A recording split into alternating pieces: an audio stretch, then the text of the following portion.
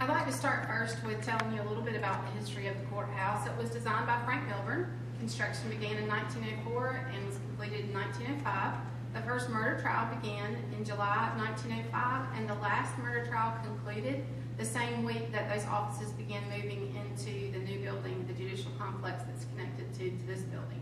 The structure has had several facelifts over the years. Some of you may have been a part of that process.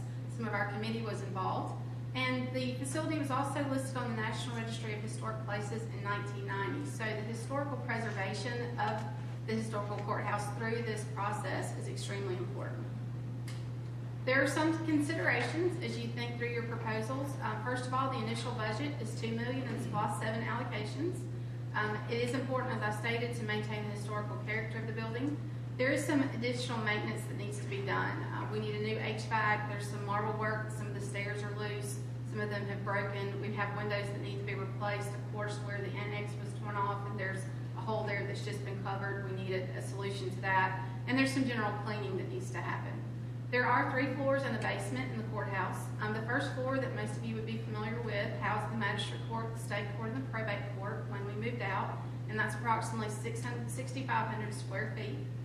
We have a second floor, and as Judge McClain said, that is the courtroom that has been renovated and is still functional, so that would be maintained as is.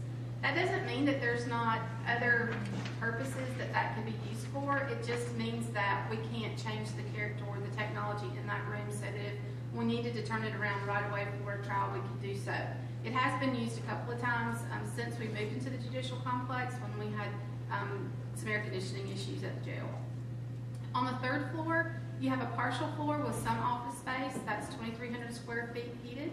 Then the basement, to me, is one of the places that takes you back to when the courthouse was originally built. If you've never been in the basement, you have an opportunity to do so at some point. It really is a sight to behold. There's parts of that has the original dirt floors, some very, very old brickwork, some arched doorways down there. It really is a beautiful place.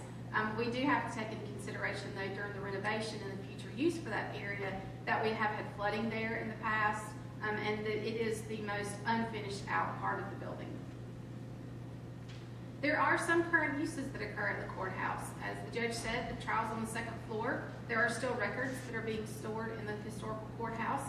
And here's a list of events that you can all look through, and I'm sure many of you have attended all, if not part of these events that still take place on the weekends, some of them during the week, during the days.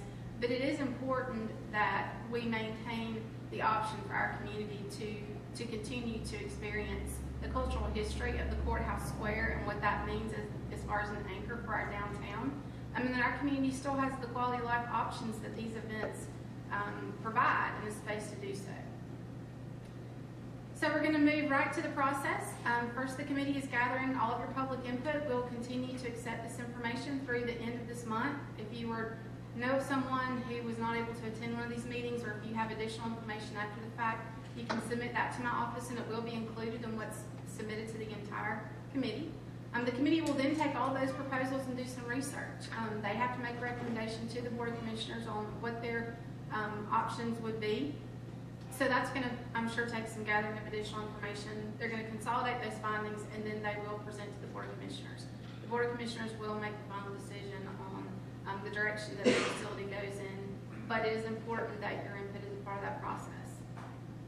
So today, presenters will be heard in the order in which they signed in. I will call through the sign-in list. If you'd like to pass, just say pass and we'll move on to the next person. But we are maintaining your email addresses and your contact information so that if there's a need to have additional meetings or if there's a dissemination of information, you can be included in that process. Each presentation is held to 10 minutes. And as I said, additional information can be sent to my office. And please know that all presentations and submitted documents are subject to the Open Records Act. So if no one has any questions, we'll go ahead and move forward. Paige, before you do that, I just want to recognize Mayor John Gale. Mayor Gale, appreciate you coming back today. We know that you're vitally interested with the city in this overall process. So we thank you for showing your interest by attending today. Do well. Thank you, Judge. All right, Paige. Okay.